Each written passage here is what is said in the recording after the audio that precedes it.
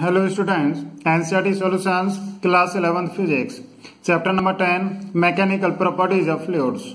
Question number 21. A tank with a square base of area 1 meter square is divided by a vertical partition. In the middle, the bottom of the partition has a small hinge door of area 20 centimeter square.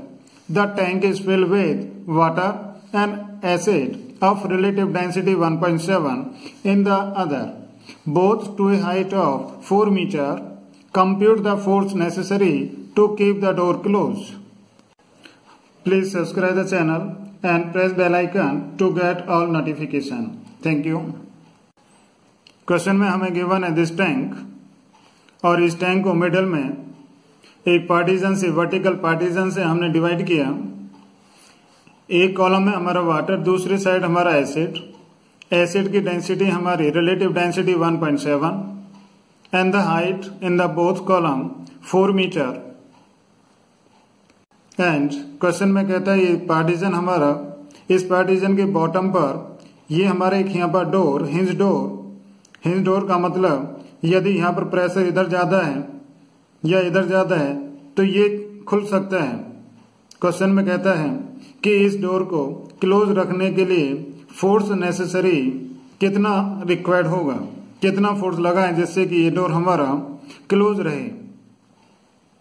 ना density आप जानते हैं, water की density ऐसे system के अंदर 10⁻³ kg पर metre cube, और एसिड की हमें रिलेटिव डेंसिटी गिवन है 1.7, तो हम डेंसिटी ऑफ एसिड लिख सकते हैं 1.7 इंटू 10⁻³ kg पर मीटर क्यूब.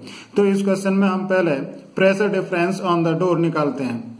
दोनों साइड में प्रेशर का डिफरेंस कैलकुलेट करते हैं. हमने सपोज किया वाटर साइड से ये प्रेशर P1 और इधर साइड से ये P2 प्रेशर, राइट. दोनों का डिफरेंस कैलकुलेट करते हैं. अब यहाँ पर देखिए एसिड की डेंसिटी ज्यादा है 1.7 इंटू 10⁻³.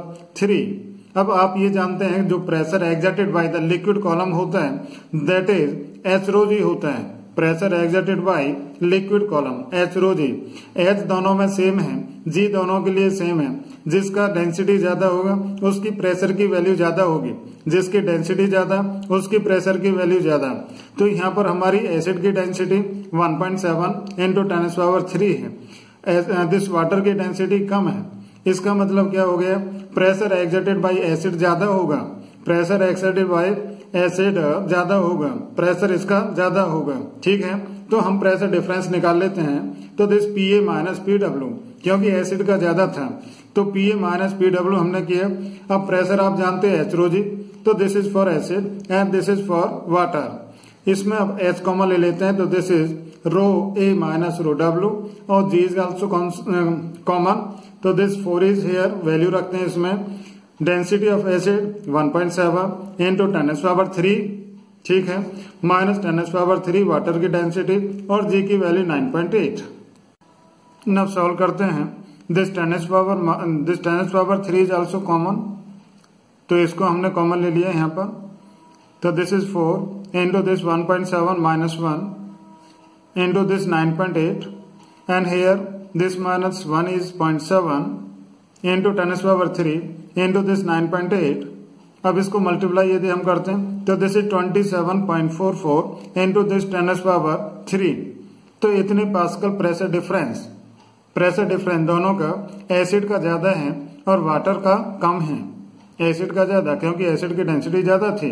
प्रेशर डिपेंड करता है डेंसिटी पर, दोनों की हाइट तो सेम है, तो प्रेशर एसिड का ज्यादा. कितना ज्यादा हो गया, दिस इज 27.44 इंटू 10⁻³ पास्कल. ना हमें गिवन है क्वेश्चन में area of the door 20 centimetre square and this can be converted into metre. 20 into 10⁻⁻⁴ metre square. ना फोर्स आप जानते हैं, force is equal to pressure into area होता है. तो फोर्स यहाँ पर एग्जर्ट होता है due to this pressure difference. Pressure difference के कारण जो फोर्स यहाँ पर लगता है, तो force on the door due to this pressure difference is equal to this PA minus PW into area of the door. Pressure difference हमने calculate किया 27.44 इंटू 10⁻³ और एरिया हमें गिवन है यहाँ पर डोर का, तो दिस इज 20 इंटू 10⁻⁻⁴. नब इसको मल्टीप्लाई करते हैं तो दिस इज 548.8 इंटू 10⁻⁻1 और this can be written as 54.88 Newton. तो this is the force on the door due to the pressure difference.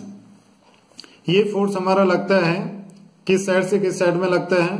ये फोर्स हमारा एसिड का प्रेशर ज्यादा था तो एसिड साइड से एसिड के द्वारा टुवर्ड द वाटर लगता है, बट इस डोर को हमें क्लोज रखना है। तो क्लोज रखने के लिए हमें इतना ही फोर्स कहां से कहां पर? वाटर साइड से कहां पर लगाना है? एसिड की साइड में लगाना है।